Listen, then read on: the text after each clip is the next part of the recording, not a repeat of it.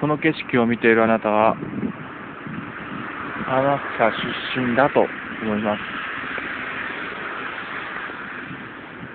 赤橋と呼ばれている橋に天草工業高校、今は巨大化しているけど天草最大の高校になってしまいましたと。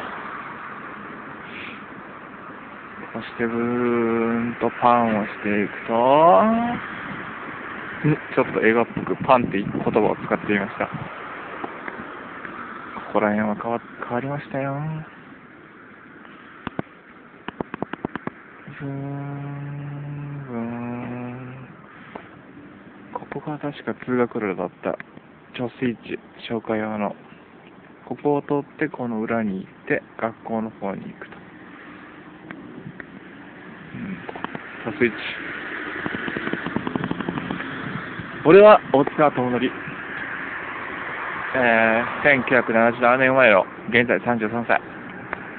まだ天草でもがいてます。でもなんとかして頑張って抜け出そうと思ってます。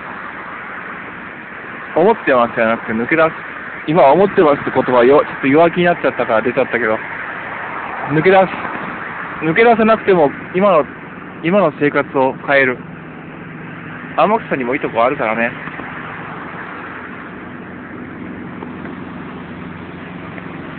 経済は悪いけどさ。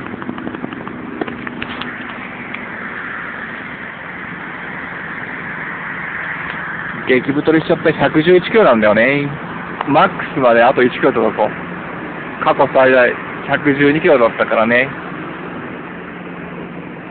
でも痩せちゃうよ。